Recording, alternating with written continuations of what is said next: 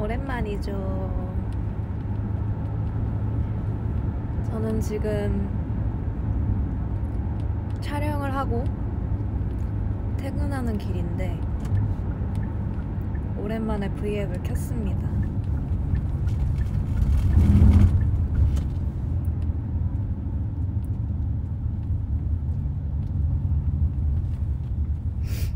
오늘 헤매가 너무 마음에 들어서.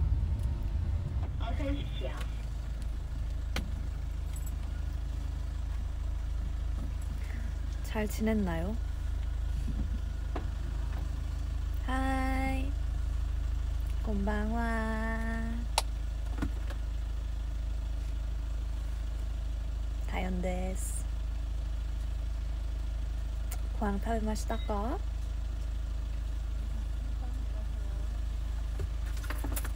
오늘 월요일이죠. 오늘 비가 오더라고요. 그래서 차가 좀 오늘 많이 밀렸는데 또 지금은 비가 오지 않습니다. 오늘 저는 소불고기 덮밥을 먹고 과자 조금 먹고 그리고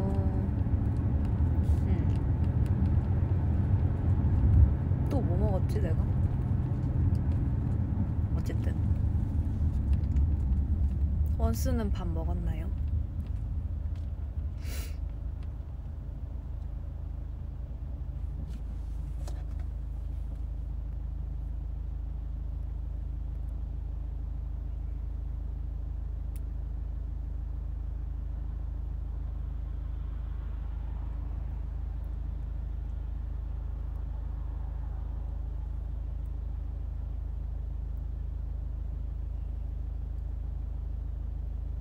하이. 다이어트 중이라 토마토즙 먹었어요.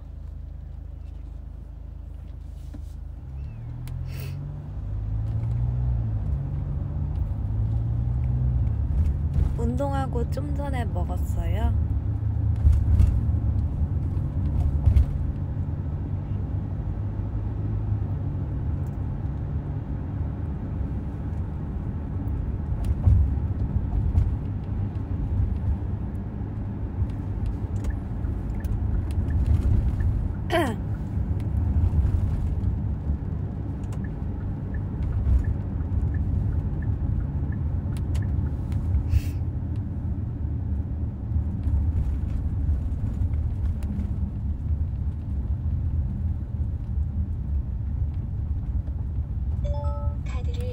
오늘 회사 갔다 왔어요.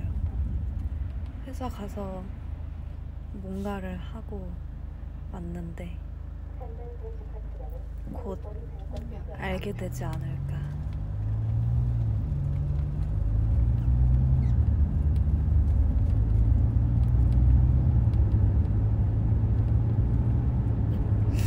제가 뭘 준비를 했거든요. 그래서 곧 알게 될 겁니다.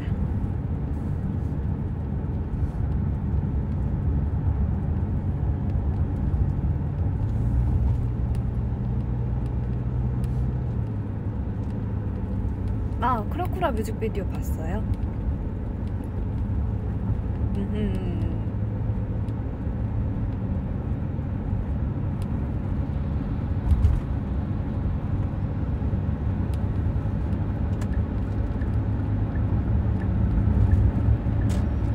내일 뭐 시험 있어요? 테스트 있다고? 파이팅!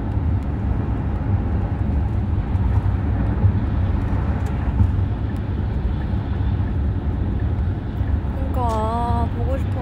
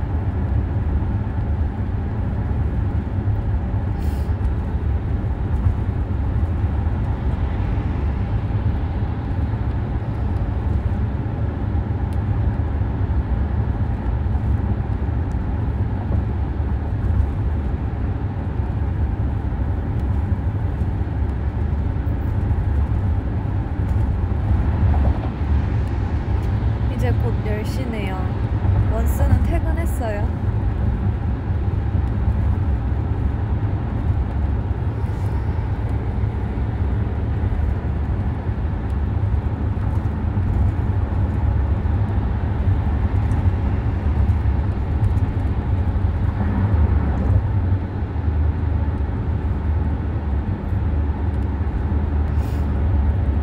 요즘 원스는 뭐하고 지내요? 뭔가 원스의 취미를 알고 싶다. 무슨 원스는 어떤 취미를 하고 평소에 뭘 하고 지내는지 궁금하다.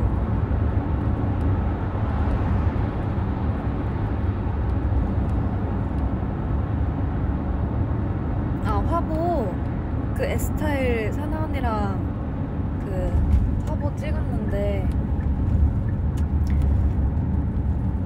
어퓨랑 해서 광고 그 화보를 찍었습니다.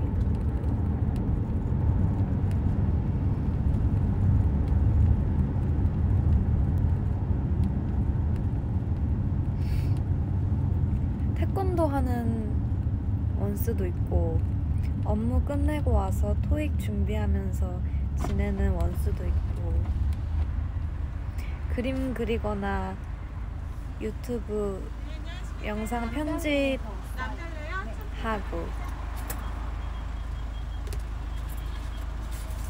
그렇군.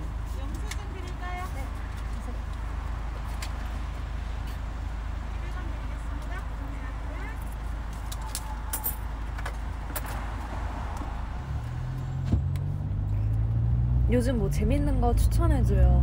드라마나 영화나 음악도 괜찮고.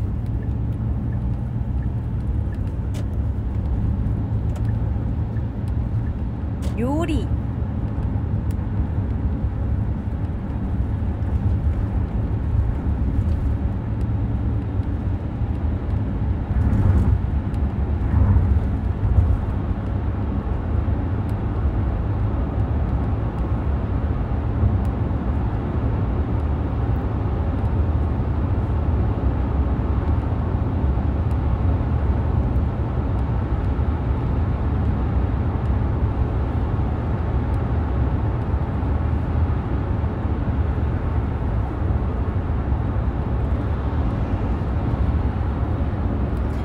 모범택시 저 너무 재밌게 보고 있어요. 모범택시 너무 재밌더라고요.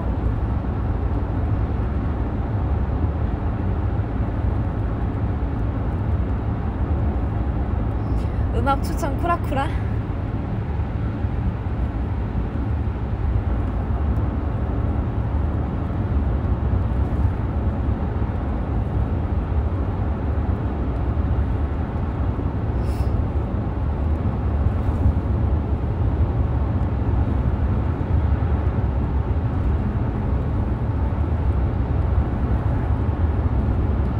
이번 컴백 컨셉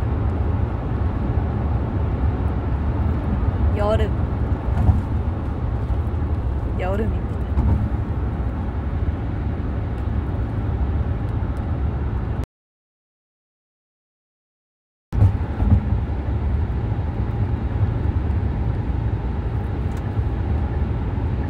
최근 기억한 일본어 빼꼬빼꼬 이마 와타시 빼꼬빼꼬.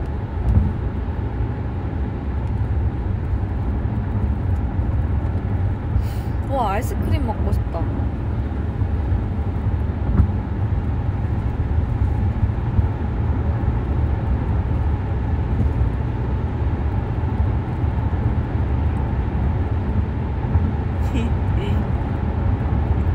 그냥 댓글 읽고 있어도 재밌네.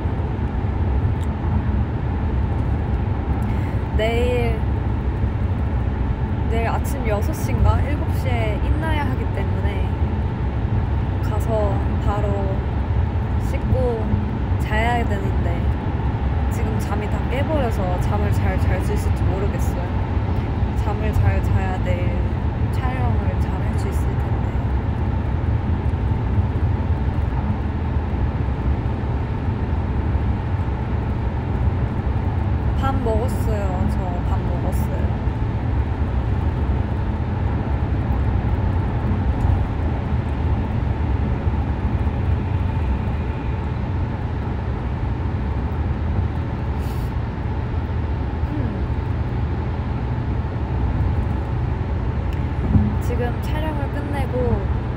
야근하고 있습니다.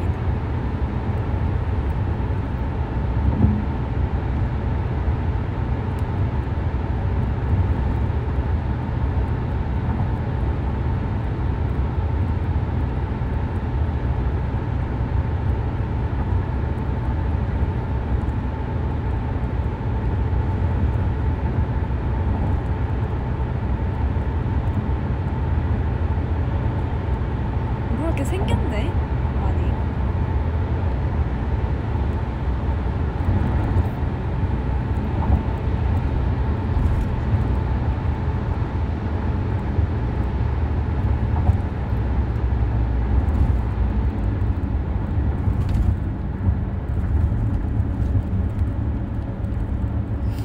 어우, 깜짝이야.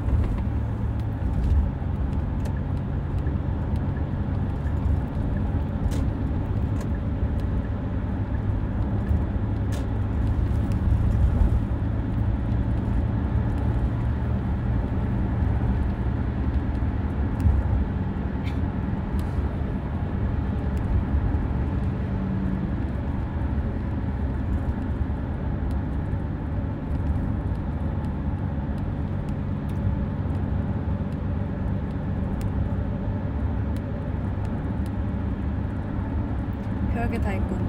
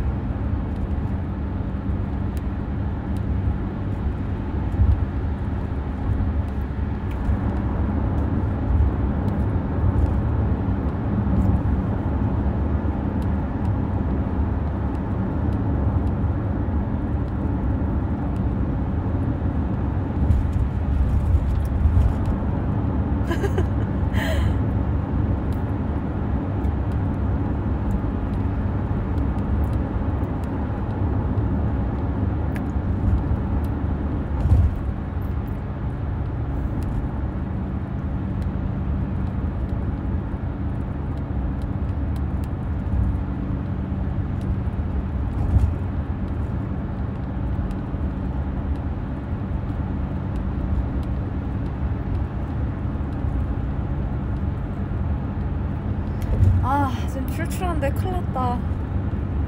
너무 지금 늦었는데 시간이.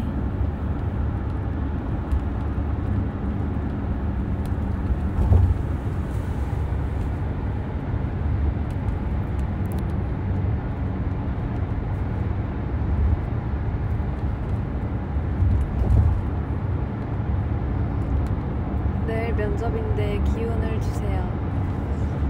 화이팅! 할 수 있다! 할 수 있다!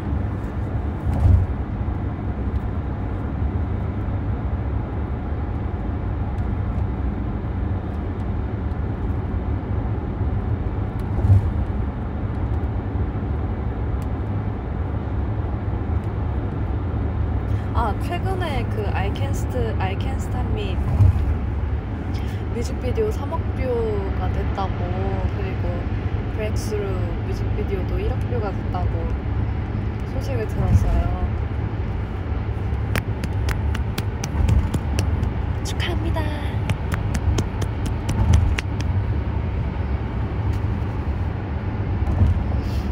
이제 얼마 남지 않았습니다. 컴백이 정말 이제 곧 많이 만날 수 있어요.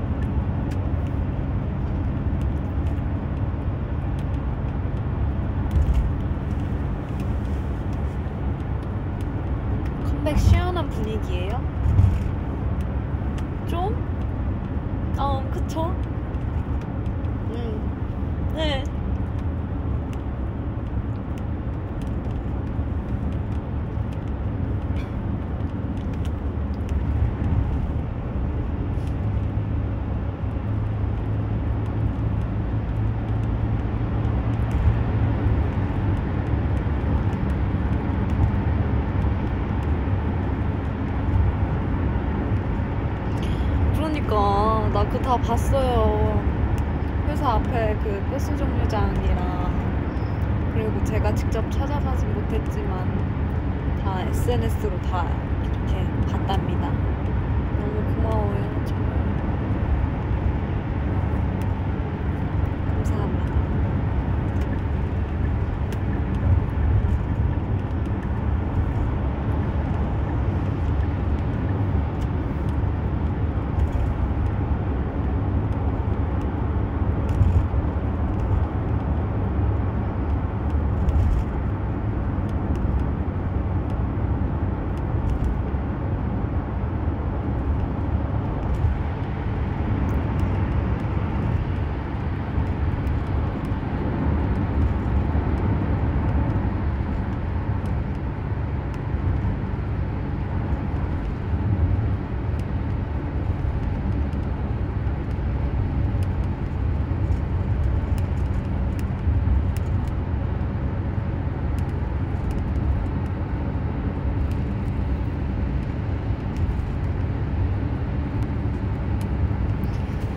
지금 벌써 5월 중순이라는 게 진짜 너무 시간이 빠른 것 같아요.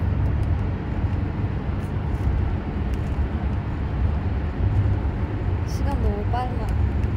이렇게 빨리 가지, 시간.